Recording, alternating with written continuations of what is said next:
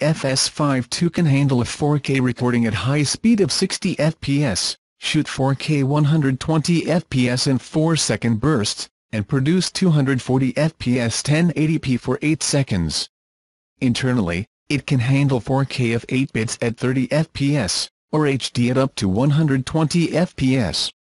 However, many production professionals will probably attach an Atomos Ninja or other device and record raw 4K using the new Apple RAW ProRes or regular ProRes recording formats.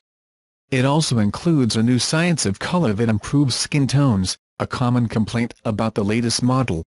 Sony said that the FS5-II is approved by Netflix in 4 Albanian Lex-K modes and is already being used in multiple series.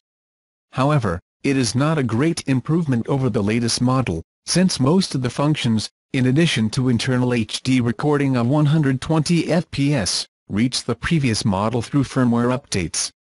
Unlike Panasonic with the GH5 and GH5, Sony avoids putting functions such as 10-bit internal recording on its A7 line to avoid cannibalizing its expensive professional products.